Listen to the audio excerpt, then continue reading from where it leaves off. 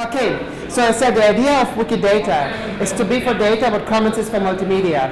To have one common repository where we store structured data that the other Wikimedia projects can use, and also outside of that. This is an early mock-up of how the system could look like.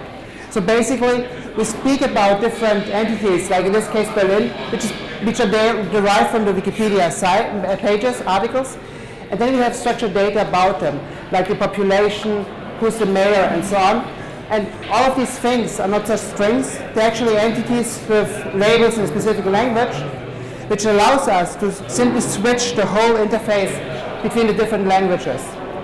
So we will have one database, but for all the 500 languages or so that MediaWiki supports, and where people can access the data, assuming we have translations for the labels.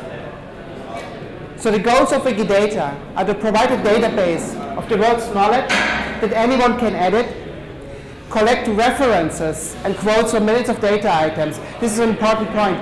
We are not trying to represent the truth, what is the truth about Berlin and so on, but rather we're collecting reference statements in the world and giving access to all of them. They might be inconsistent with each other.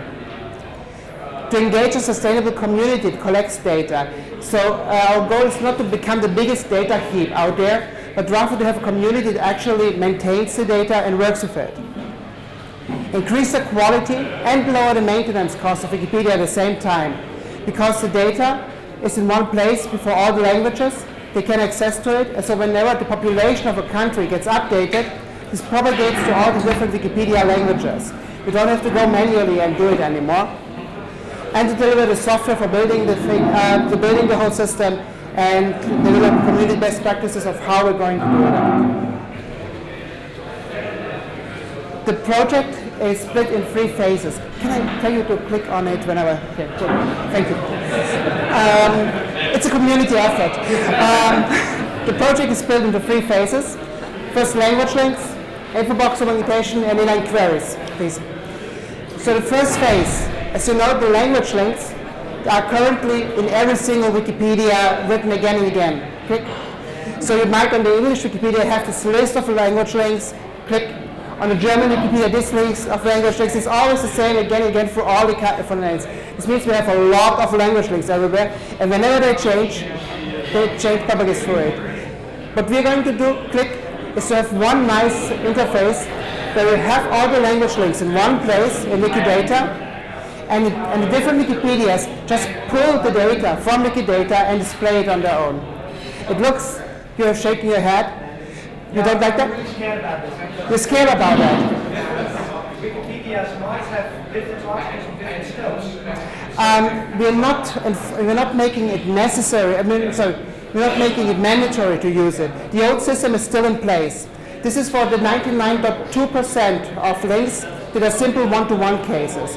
For the rest of the 0.8% of links, which are not simple one-to-one cases, the old system works just as now. 99.2% to 0.8. So we're helping 99.2% of the pages. I think that's fine. Yeah, that works. Okay. Not scared anymore. Good. I always like to convince people with data. Good. So basically, we have one place where we edit the things, and then it gets accessed in the Wikipedias. Next. So that's phase 1. Currently, we have a demo of that. You can check it out. The links will be on IRC afterwards. In phase 2, then, click. We go on the other side of the page, the info boxes. So the info boxes also have a lot of data, and we want to have them in one central space. Right now, as you know, click. We have those template links, these template instantiations with a lot of weird syntax. A lot of people get actually scared when they click on edit and see this thing, and they don't edit the page anymore. We would replace it with one call to the infobox country, and the infobox country fills its data from Wikidata. Click. We would have one more.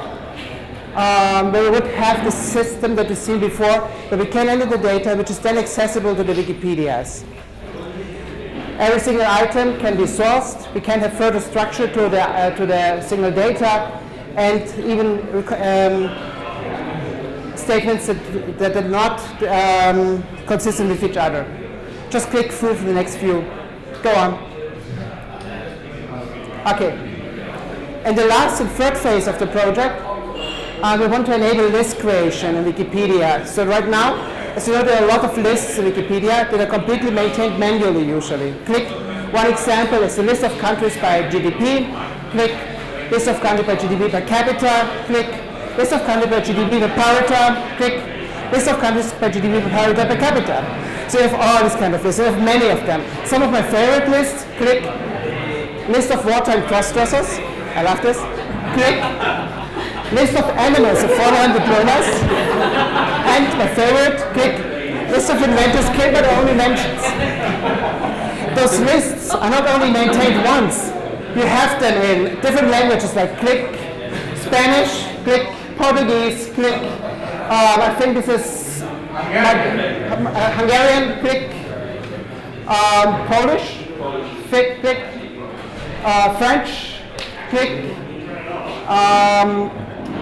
This is Finnish, okay, so me, click, and Japanese. So you have, this is translated again and again, the list. Except we could have one place to actually contain the data. Okay, click.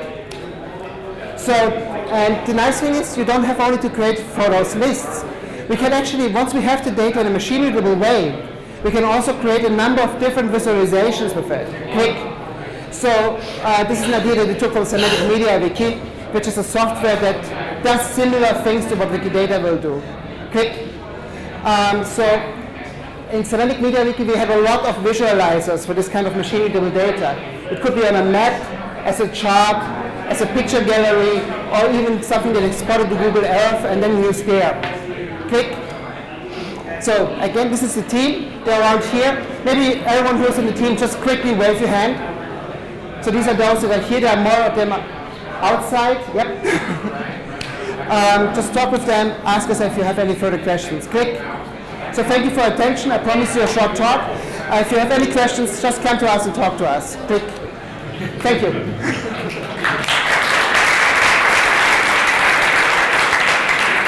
Do we have, let's say, 2 or 3 questions right now, and then maybe let's just break it down, because I know you don't want to have long sessions. There was, you were raising your first hand first? Yes. One of them, what's the difference between this Speak up. and the one that was bought by Google, like Freebase. Freebase, yeah. So the difference of Freebase is actually pretty small. So there are very major differences. For example, Wikidata is open source, and it's not run by Google. Which is already very, the question was about the relation to Freebase. So,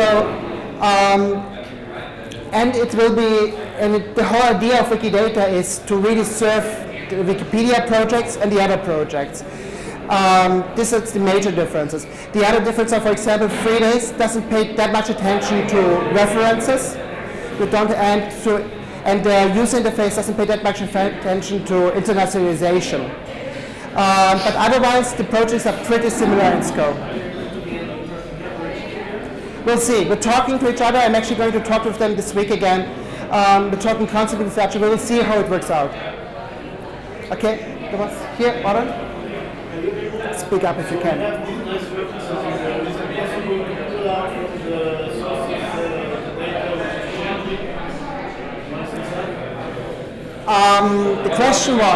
The question was if it would be possible, since we have the references, to pull out the data from the original references and to update automatically.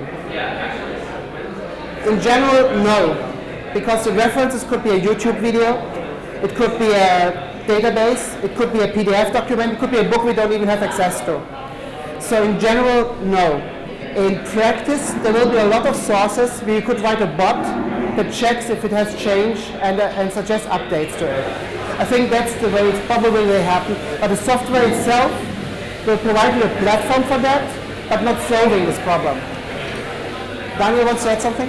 Yeah, the question is really... You have to speak up. The question is really if you would ever want to do that, or if it's not actually adding a new data point from the updated source.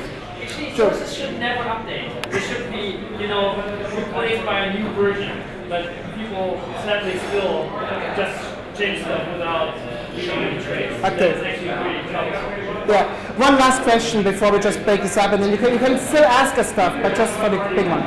This is sort of back to the first end of this question.